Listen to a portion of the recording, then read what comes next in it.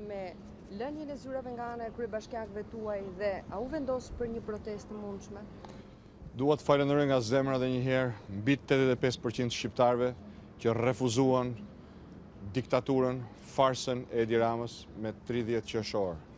Dua t'i ftoj të gjithë këta qytetarë dinjitos të Shqipërisë europiane, nëna dhe baballar, të rinj dhe të reja, prindër dhe bi nëna shqiptarësh na bashkohen ditën e hënë në orën 20, në orën 8 të mbrëmjes, në një protestë të madhe kombëtare për të qëndruar të bashkuar me mirënjohje të thellë, me besim tek vetvetja dhe tek njëri tjetri dhe për të vazhduar të vendosur pa asnjë hap pas betejën tonë për çmontimin e diktaturës, për demokracinë, për kushtetutën, për lirinë, për fëmijët, familjet tuaja dhe të ardhmen e Shqipërisë europiane.